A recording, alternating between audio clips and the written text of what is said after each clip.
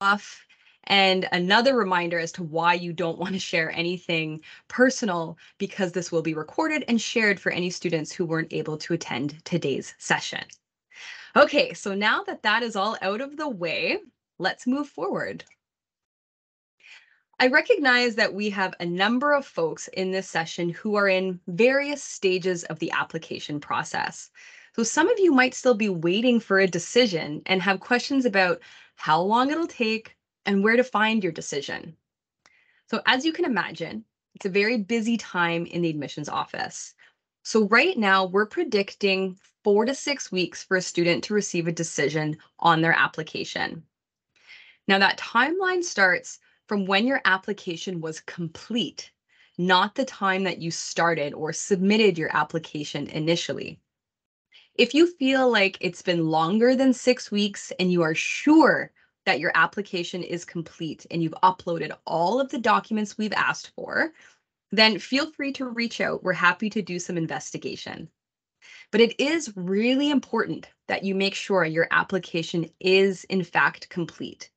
So you can do this by logging into your Carleton 360 account and make sure that you've uploaded all of the documents in your checklist that we have asked for. So it never hurts to double check or triple check that your application is complete. So now let's transition to what that offer would look like or where you'll find it. Let's start there. So again, logging into your Carleton 360 account, that's where all of the updates will be held. If there is any updates, like we're asking for a new document or a decision has been made, you will receive an email indicating that you should go check your Carleton 360 account.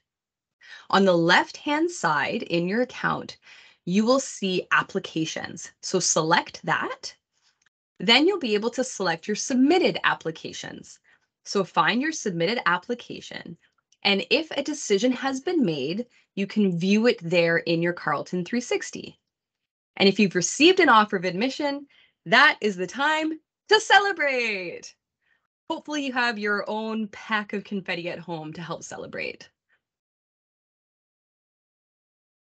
Your offer package that you will receive in Carleton 360 has lots of great information, important information. So we suggest that you read all of the documents carefully. And when you're done, read them again. You can expect to see in this package your offer of admission, which will detail the program that you've been admitted to and other important details like when you have to accept your offer of admission, the conditions attached to that offer. So if you need to maintain a certain GPA upon graduation, so read that really carefully. If you received an entrance scholarship, that will be indicated in your letter as well. And third, if you're eligible for guarantee of residence, meaning you are coming into first year directly from high school, your offer of residence will be outlined in your offer package as well. Something else you might see if you are eligible for advanced standing in your courses because you completed the International Baccalaureate, French Baccalaureate, A levels, AP, then your package will include an audit, which will indicate the courses that you've been granted credit for. So watch for that as well. There are a few action items that you must take upon receiving your offer of admission. So number one is you have to accept your offer. There's no fee attached to accepting your offer of admission, and there will be a very specific date included that you must do this by. For most of you, that'll be May 1st, but that date otherwise might be 3 weeks from when your offer was awarded. So just be attentive to what that date is. If you have applied through OUAC, you will accept your offer through the OUAC website. If you apply directly through Carleton, then you'll accept your offer through Carleton 360. So that's the first main action item. Accept your offer of admission by the date indicated. Second, If you are offered a spot in residence, you have to actively accept your place. You have until June 8th to accept and pay your deposit of $700. So you'll do that through the housing website, which you can see here on the slide, housing@carleton.ca. That website also has a lot of great information about living in residence, the process of filling out the additional paperwork. So please do spend some time on their website. And if you weren't guaranteed a spot because you weren't eligible, you can still apply for residence after you've accepted your offer of admission from Carleton through this website as well. So let's just do a bit of a review because I know that this has been a lot of information. So number one, make sure that you are checking your email regularly and your Carleton 360 account. This is where all and any important updates will be sent. Once you receive your offer of admission and are done celebrating, make sure you read it carefully for every detail. In May, don't forget to accept your offer by May 1st. So anytime from when you get your offer of admission to that deadline of May 1st or the date indicated on your letter. Before June 8th, accept your place in residence and pay the deposit. And we haven't talked about registering for classes yet because it is a little far off, but this will happen in July. You will also get important updates about registration through email. So even once you've accepted your offer, it's important to continue to check your emails. I can't say it enough. And by August 25th is when you have to pay your first term tuition fees. So this is also the time that you can start the iStart orientation program. This is an online course intended for international students to help them prepare for the transition of living in Canada and becoming an active member of the Carleton and Ottawa community. So definitely take part in that iStart orientation as well. Okay, so I think this is a really good time to pause and answer some questions. So I'm going to just stop screen sharing here for 1 second or for a few seconds. And I'd like now to invite questions that are more related to what we've talked about so far in terms of your application and the process of accepting your offer of admission. So we'll take a few questions around that subject before I transition to talking about study permits. So Emily, there she is. She's going to feed me your questions from the chat, and I will do my best to answer them orally. And if we need to, we'll follow up with some helpful links as well. So Emily, I'm ready for you. Okay, awesome. So I just typed into the chat for folks to put their questions in, and I can see some people typing, but we don't have anything just yet. So I anticipate having a couple questions in a minute or two, but we'll just wait for them to come in. Okay, no problem.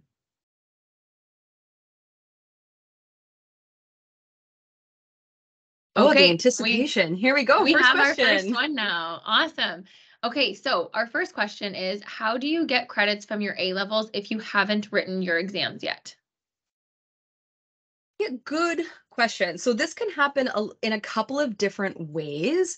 So sometimes, and it depends on how you were admitted, students are admitted on predicted grades or their interim grades.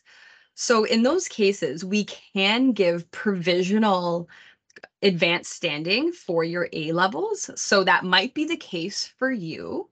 If you see that you don't receive advanced standing in that audit attached to your offer package, then it likely will happen kind of retroactively once we get your final results. So I know Emily's been in the admissions game a little bit longer than I have. Anything to add, Emily? I think you covered it perfectly. Yeah, for the provisional credit, we will basically make it final. So you'll have that credit once we do receive your final grades and we can see that you actually, in fact, were able to achieve the minimum grade. Perfect. Yeah. Okay. Okay. Next question. if I have a condition in my offer letter, when do I have to complete it? And I think they mean when do they have to meet the conditions? Right. Perfect. So, yeah, a couple of things about your conditional offer that I want to clarify. So many of you are in progress. Maybe you're in the middle of your grade 12 year, for example. So with a conditional offer, you can essentially move forward in many ways as if you are fully admitted. So you're still able to apply for your study permit. In July, you'll be able to register for classes, um, moving forward again as if you are fully admitted. The condition that most of you have on your offer are final grades. So the main requirement for that is that you submit a final and official transcript as soon as it's available. So we don't have a hard deadline on that because it differs by country, by curriculum. So as soon as it is available, you'll want to make sure that it is submitted to Carleton. Awesome. Thank you, Jess.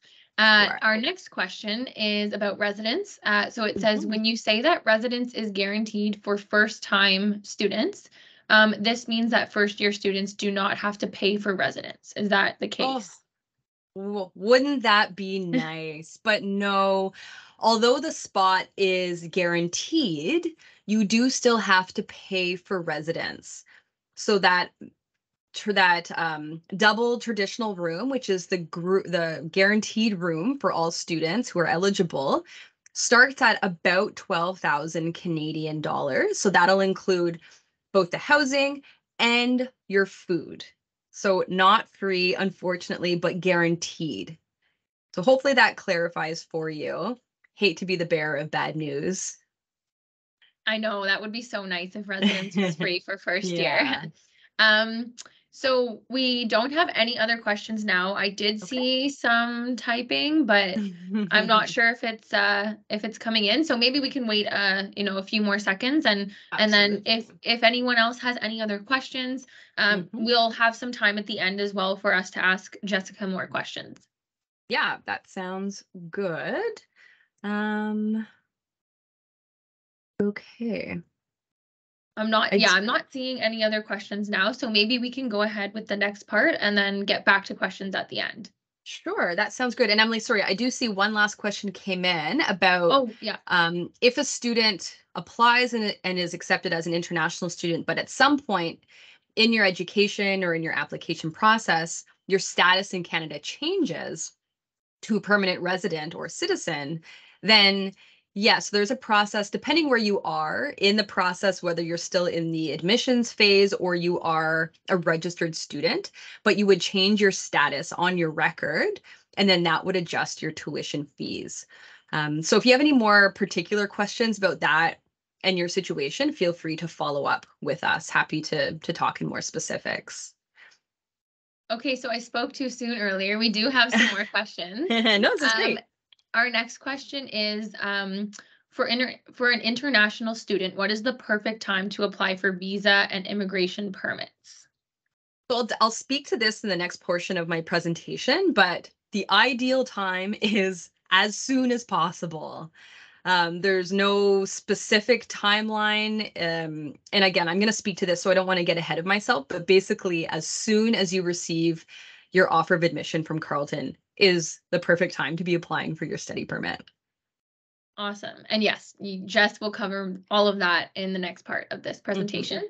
Yeah. So another question, what are A-level provisional exam results? I think this is like a follow-up question to the earlier A-level question. Yeah. And so I'm not sure I quite understand, and this might have just been around the language we use about giving provisional or conditional, I should say, perhaps that clarifies a little bit, approval for that transfer credit or for advanced standing. So there aren't provisional exams. What we meant is that if you've indicated to us through your unofficial transcripts that you are in the process of taking an A-level course, for example, then we would conditionally grant you that credit on the condition that you complete it upon graduation with the grade indicated to get that transfer. So I hope that clarifies. Again, if you want to follow up in any way, then we welcome you to do that.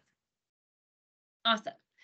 So our next question is, When will awards and bursary winners be admitted? I'm not sure. I'll let you take it, but we might need Sure. some clarification on the question.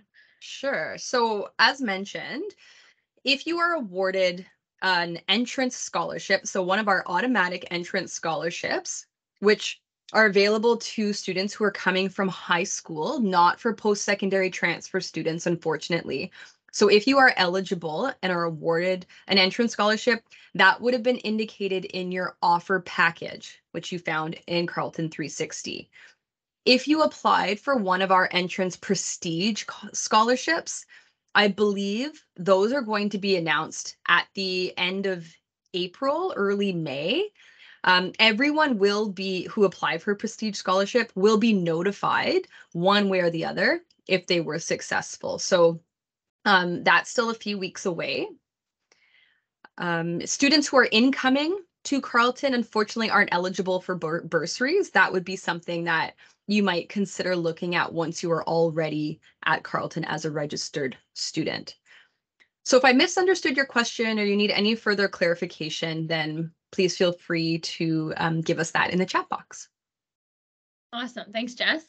Mhm. So the next question is, if I get accepted and I got an offer letter from you, but my visa is not ready by September, what would happen to my application? Yeah, good question, because this has happened on occasion in the last few years with some delayed processing times around COVID, for example. In this case, we just encourage you to keep in touch with Carleton and the admissions office to let us know about how your timeline is progressing. So if the start of classes is upon us and you still haven't received your study permit, then reach out to our office and we can talk about some options, and that might look like a deferral if that's possible, whether to January if your program allows for it or to the following September.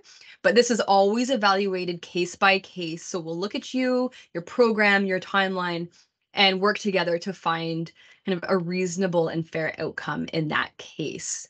But definitely stay in touch. We don't encourage you to arrive late. I know that's really tempting, but that's not something that we encourage. So rather get ahead of that. Okay, I'm going to take one more question and then we'll get on to the rest of the presentation. So Yes, your choice.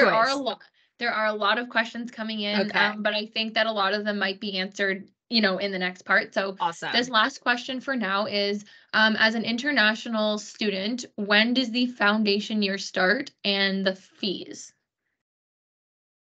Okay, this feels like a trick question. So Carleton doesn't have a foundation year. For admission purposes, we do require that students, in most cases, have 12 years of education already complete. So if you're coming from a country with 11 years, for example, then you would have to complete a year of post-secondary before applying to Carleton. I'm not sure if that's what you're referring to. Um, I could read this also to maybe talk about the English requirement. I don't know, Emily, how do you read it? Do you want to Yeah, I'm type in? thinking I think you answered it. I interpreted it the same as you. Okay. We don't have a foundation year. You go directly into your program Mhm. that you applied to, and the fees are due Oh, yeah, right fees. before each semester. So if you start your studies in September, the fees will be due on August 25th, and then the Mhm. fees for the winter semester will be due on November 25th. Exactly. Great. Okay, perfect. So I will go back to sharing my screen. I recognize that we haven't hit all of the questions, but we will have a second Q&A period after the study permit portion of my presentation. So thank you for your patience, and here we go.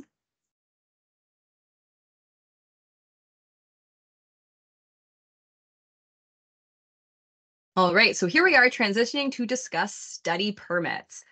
So once you have your offer of admission from Carleton, you will need to submit your application for study permit. A study permit is a document that authorizes you, an international student, to study in Canada. It is what allows you to stay and be in Canada legally. You will also need a travel visa. So that's a separate document. This is a document that allows you to physically enter Canada. There are two types of visas depending on what country issued your passport, but don't worry about knowing which one you need. your application for your study permit will automatically include the correct travel visa. So you do not need to apply for your travel visa separately. I should also note, I'm not sure if we do have any Americans in the session today, but Americans do not need a travel visa. So as I had spoken to a little bit in the Q&A portion, I want to stress that it is important, so important, to start this process as soon as possible. It can take time to gather all of your documents and several weeks, often, for Immigration, Refugee, and Citizenship Canada, IRCC, to process applications. So do yourself that favor and get moving on your application as soon as possible. But before you start your application, you'll need to get all of your documents together. And that first document is your letter of acceptance from Carleton that we've been talking about. So in your acceptance package in Carleton 360, you'll also have a letter. The document is titled Student Information for Study Permit Letter. So a very obvious title to let you know what its intent is. So you'll need that. Second, you will need a valid passport.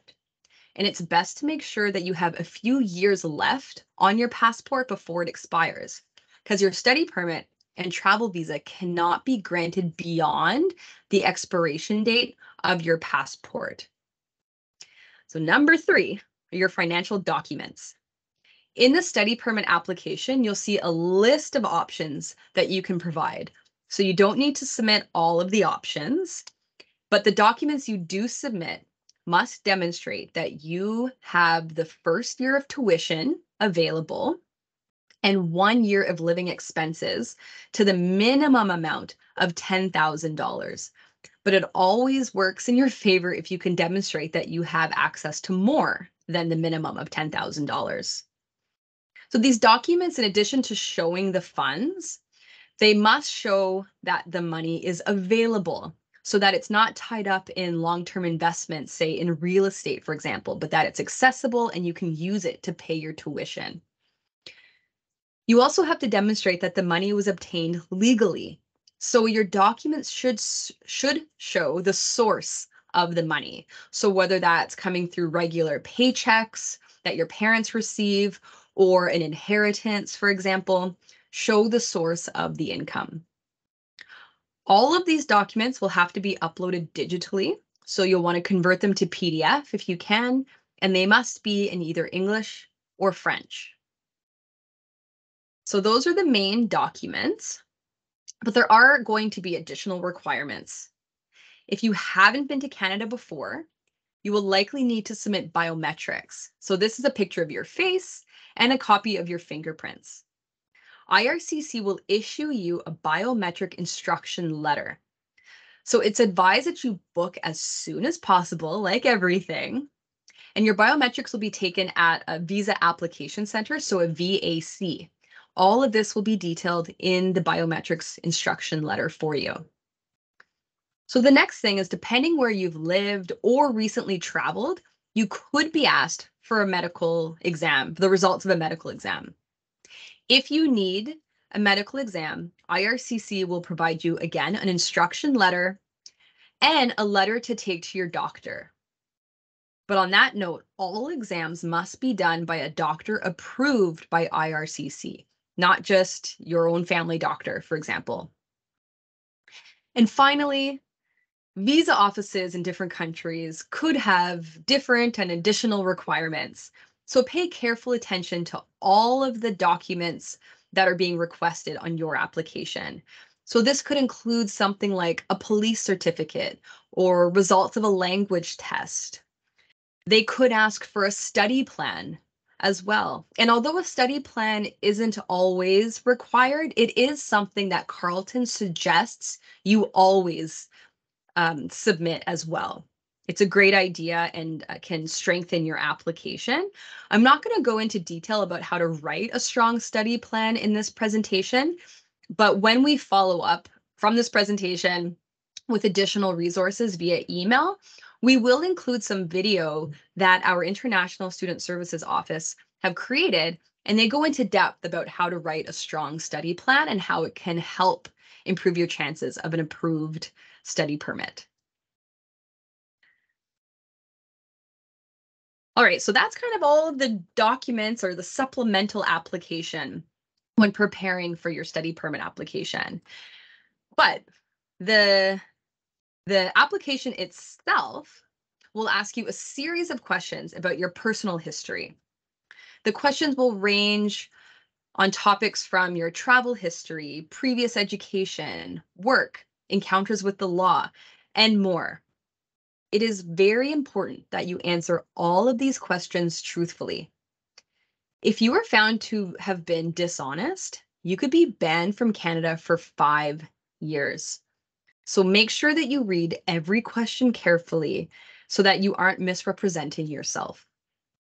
And if you feel like an answer to a question, the yes or no binary, just isn't enough and you need to add a story, that's fine. You can include a letter of explanation. So whether it's a letter of explanation or a study plan, if you're including any additional documents that don't have their own line item for upload, you can use the client information or additional information lines to upload those documents. Okay, so this is a lot. I recognize that. And it's just been a very kind of high level overview about preparing your study permit application. But some of you might be considering hiring someone to help you with your study permit application. You do not have to use a representative. You can absolutely prepare to do this yourself. But if you choose to use a representative, I just wanted to share a couple of tips to make sure that you are not exposing yourself to fraud. So, number one, make sure that you're using an authorized rep. Nobody legally can collect a fee to help you with your study permit application unless they are authorized. So there are 3 groups of people who are authorized. The first are lawyers and paralegals who are members in good standing of a Canadian provincial or territorial law society. Number 2 are notaries who are members in good standing of the, and excuse my French, Chambre de Notaire de Quebec. And number 3, citizenship or immigration consultants who are members in good standing of the College of Immigration and Citizenship Consultants. So again, only those 3 groups can collect fees from you. If you choose to use a representative, you will need to give IRCC written consent. There's a representative form that you can submit so that they can share your information with the representative. So a few other tips for protecting yourself. Be careful of anything that sounds too good to be true. So as soon as someone says to you, I guarantee your study permit will be approved, immediate red flag. Nobody can guarantee that. Be aware of representatives that encourage you to lie or to stretch the truth on your application. Remember, if you misrepresent yourself, you are responsible, not the representative or the person who encouraged you to lie. And that could cause you to be banned from Canada for 5 years. So that is another red flag. Don't sign any blank forms. Make sure you get copies of everything and have access to your own account and documents. And if you pay for anything, get a signed receipt. So the email there on the bottom of the slide, issa@carleton.ca. I've mentioned them a few times, but our International Student Services Office, they do have folks who are legally able to support students with their study permit applications and questions around immigration. So if you have any very specific questions to your process, I encourage you to email them directly and they'll be able to offer you some support. So again, issa@carleton.ca and speak to some of our very knowledgeable immigration advisors in that office. Okay. So once all of that is done, then you will be ready to come to Ottawa and join our wonderful community here in Ottawa and at Carleton.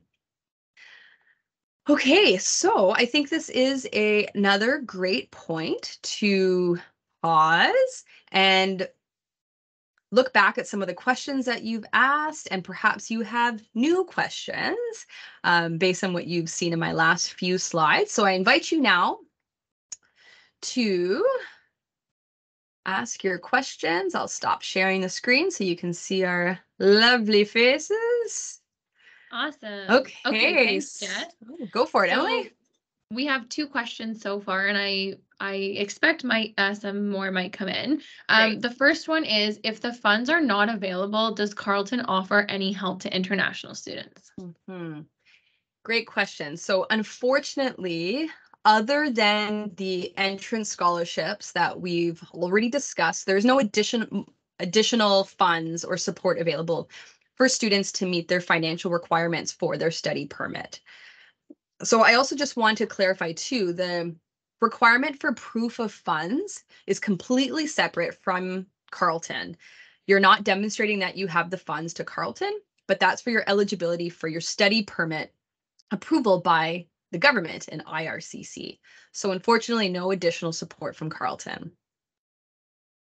Thank you. The next question is, what is a study plan?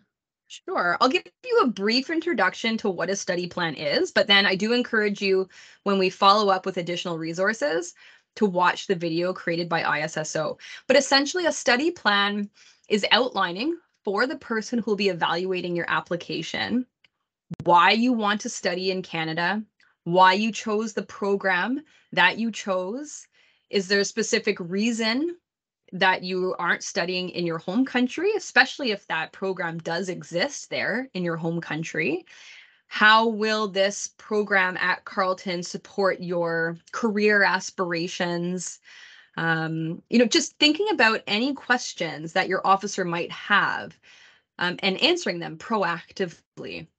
So you want to think about demonstrating to your officer that you have connections back home and that you want to take what you've learned back to a career in your home country to demonstrate that you will, in fact, leave Canada when it's time if you don't have the appropriate pathways to staying. So it's quite a bit more nuanced, but that's just kind of an introduction to what a study plan is. Thank you. So the next question here, and I can help you answer it if you need help. Sure. How much are the fees for economics? Oh, have you already looked up the? I have looked it up. And I'm going to put it in the chat so that the number is Sure. here. The Okay. fees for economics are approximately $30,000 per year. They're a little bit more than $30,000, but that's the approximate amount. And I'm going to put it in the chat so that it's here in writing as well. And I'll just speak, sorry, Emily, I'll just speak to tuition a little bit because I know a lot of people are wondering as you're trying to just get your finances in order and demonstrating to IRCC that you have that first year of tuition saved. So we do have a link on our website, and I think Emily can also share the broader link because tuition does range depending on program from about 30,000 to 46,000. What we have posted on our website now is the 2022-23 tuition fees. So those will be slightly increased for the 2023-24 year. So just be prepared for that, but do keep a watch. We expect that those will be updated in the next couple of months. So if you have any more specific questions as you're preparing around your tuition, please feel free to reach out. And I did just put the link in the chat for everyone so you can see exactly what the tuition fees are for the program that you will be studying. Wonderful. Okay, so next question. Does the university have to see the study permit as well? Or where would I have to upload that document? So you don't have to send your study permit to Carleton. We don't collect that. But so I didn't mention basically how you actually obtain your study permit. So if you're approved for your study permit, what you're granted is a letter of introduction from IRCC. So that's not your actual study permit.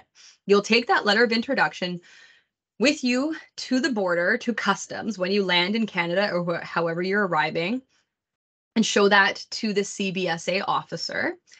And then they'll review everything and issue you your actual physical study permit. So you won't be able to enter Canada, if that all doesn't go to plan between your visa and your study permit. So nothing further to do in terms of demonstrating or proving to Carleton that you were successful. But I also want to add that we do participate twice a year in kind of like an audit for IRCC. So they are checking in with the international students that we have registered at Carleton against who they have on their list of students who indicated that they have a study permit attached to Carleton. So there is some due diligence there, with some reporting that happens twice a year between all of the universities in Canada and IRCC. Awesome. Thank you. Next question. Someone has said, I've started my application process, but I don't understand what the use of family representative document is asking for. So you don't necessarily have to fill that out. I'm going to ask that you follow up this question in an email to me, Jessica Morrow at carleton.ca. Emily can pop that in the chat, but I have a slide on it as well, so you can catch it later, and we can look at it together. But if you're not using a representative, then that might be a form you don't have to fill out. That anytime you fill out a form about a representative, essentially you are giving them access and the ability to access the information that you've submitted to IRCC and that IRCC is sharing with you. So be thoughtful about that for sure. Okay, perfect. And I did, okay. Oh, awesome. Two of us just put Jessica's email in the chat. Great. So you won't miss it. Okay, so let me just see. Sorry, I lost my spot, so I'm just trying to scroll up and see.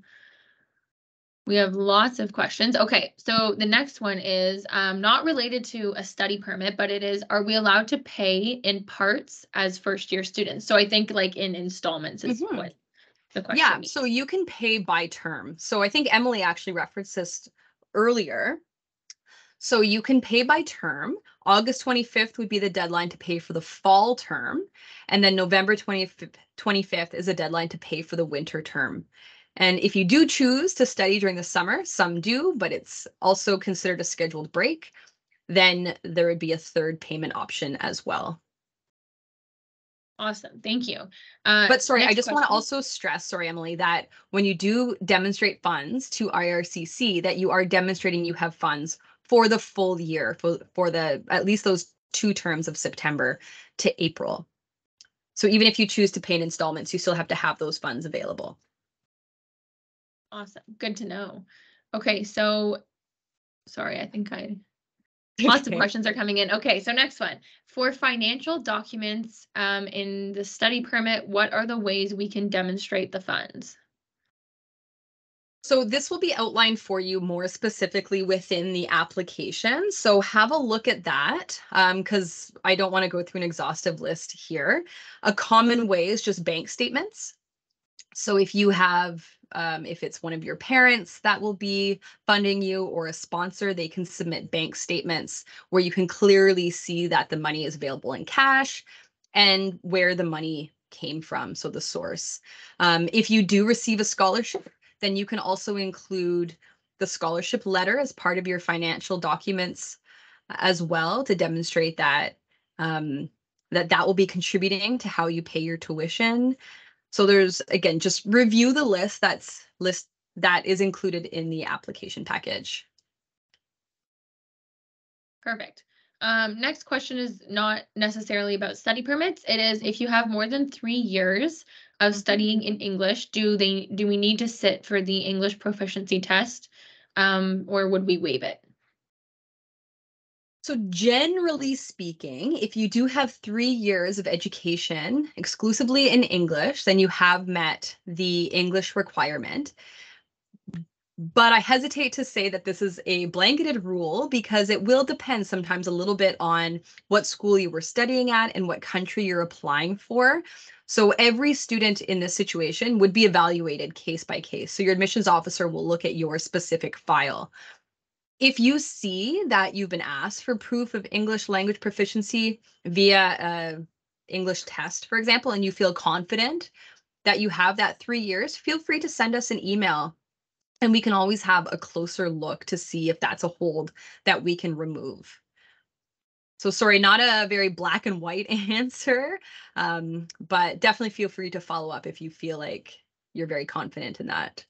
We can have a look. Perfect. And the next question is actually also related to English, but you know what? Sure. I'm actually going to ask the student to clarify. Okay. It's so I think I don't want to mispronounce your name, and I'm sorry if I do, but Nadirat.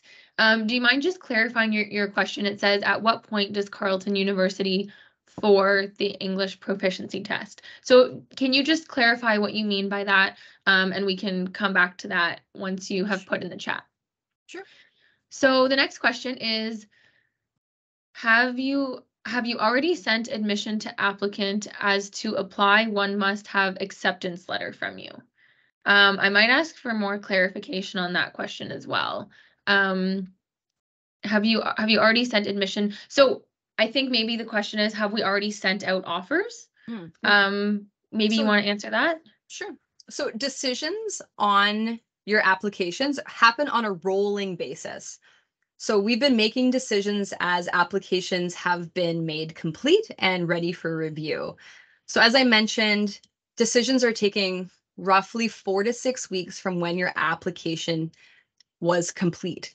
So many people have already received an offer or a decision, and we're continuing to make offers every hour of every day. Not every hour, but most hours of every day. So offers are continuing to be made. Absolutely.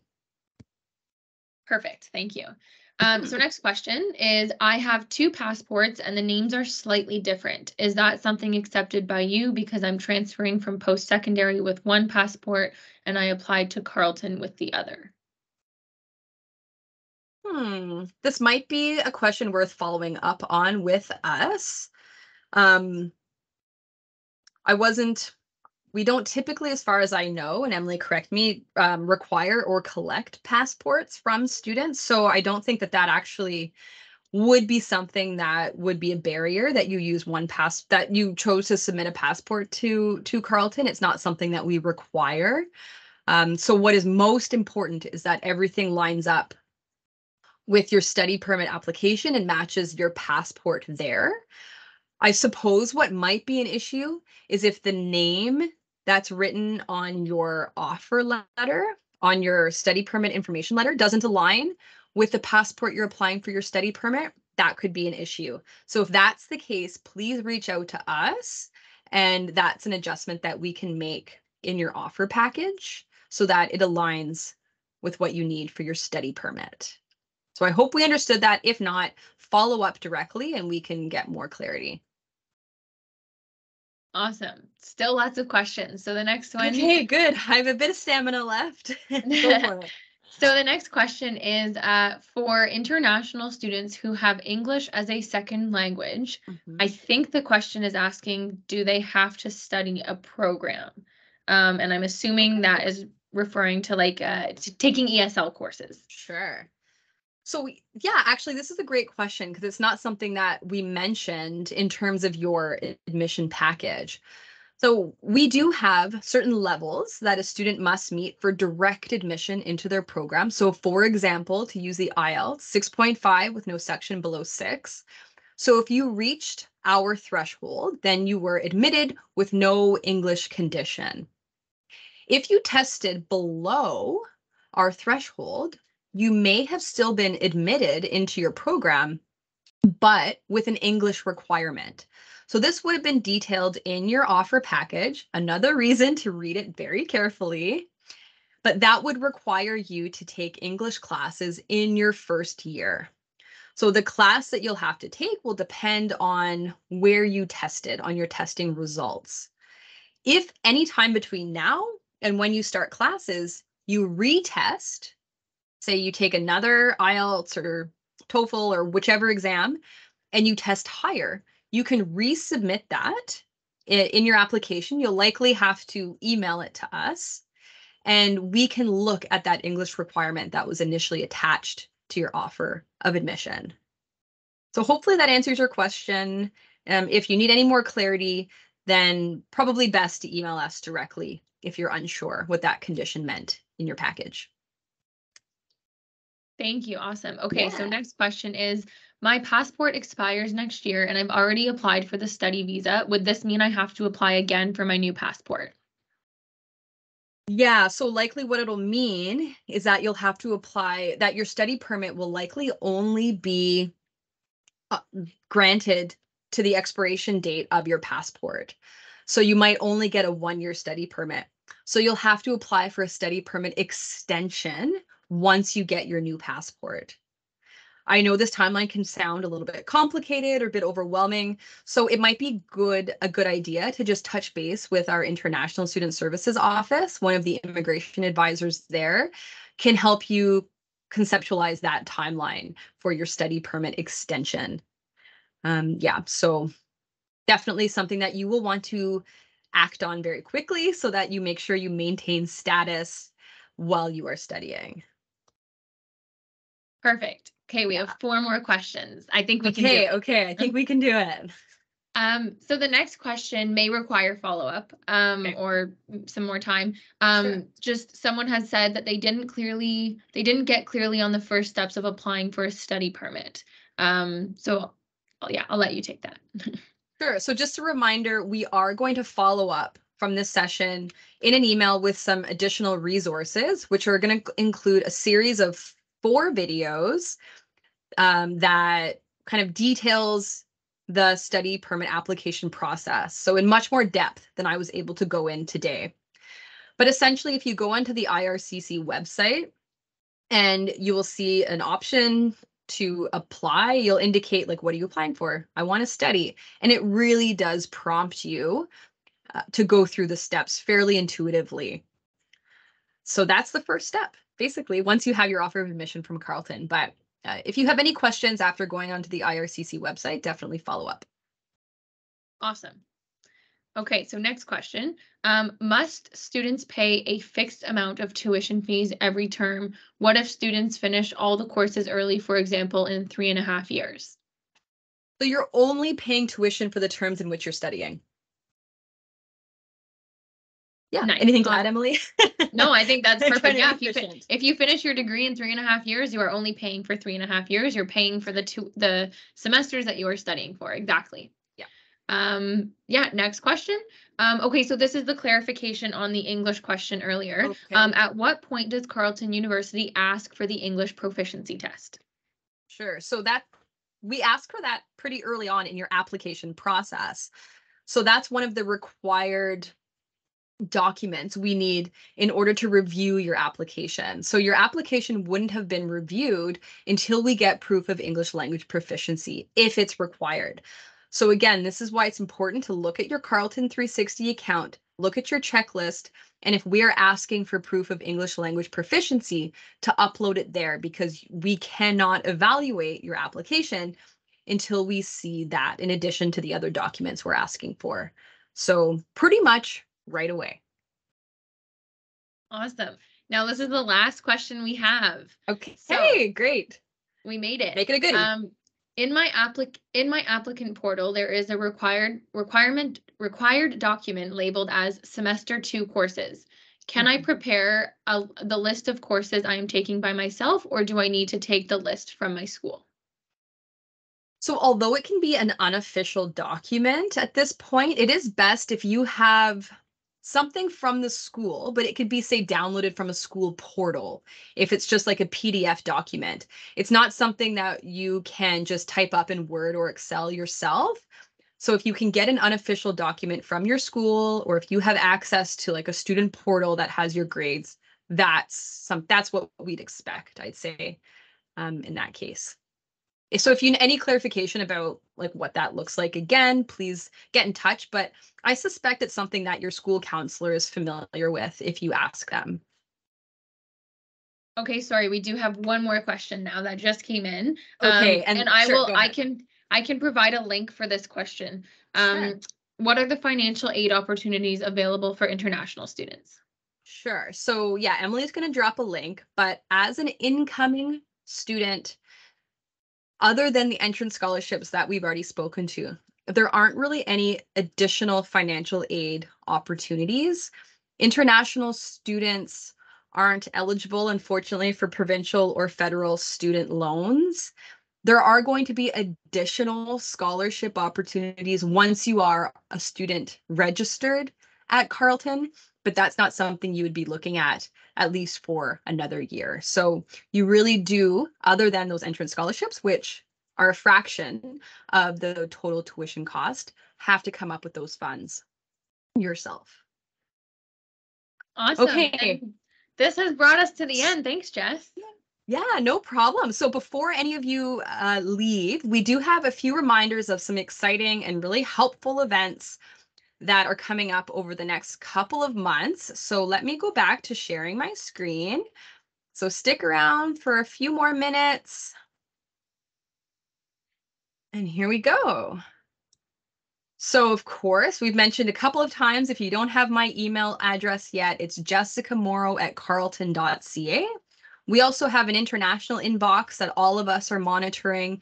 That is international@carleton.ca. So you have two choices there how you want to get in touch. All right, so these are our upcoming events that will cover all the various topics that are top of mind for you. Hi everyone, I'm Sarah. I'm coming to you from Carleton's Greenhouses. On behalf of the International Admissions team, we are so excited to invite you to our Your Life at Carleton 2023 open house for international applicants. We've got two sessions. The first one is at 6 a.m. and the second one is at 1 p.m. local Ottawa time. You can join us from anywhere around the world and get to choose whichever session you want that matches and works best with your time zone. During the open house, our team and some of our current international students are going to discuss some topics such as academic life, living on campus and living in Ottawa. We're also going to talk about employability and job opportunities, and of course, your opportunities in getting engaged and involved and making an impact. Of course, you two are going to get the chance to ask all of your questions during the student panel and during live chat. We hope you can make it. Okay, so hopefully that came through Hi everyone, okay. I'm Sarah. So absolutely watch for information about our open house. That'll be a great opportunity to continue to learn more and prepare. So more specifically, for your questions around immigration, our Office of International Student Services will be running a couple of sessions in April called Ask an Advisor.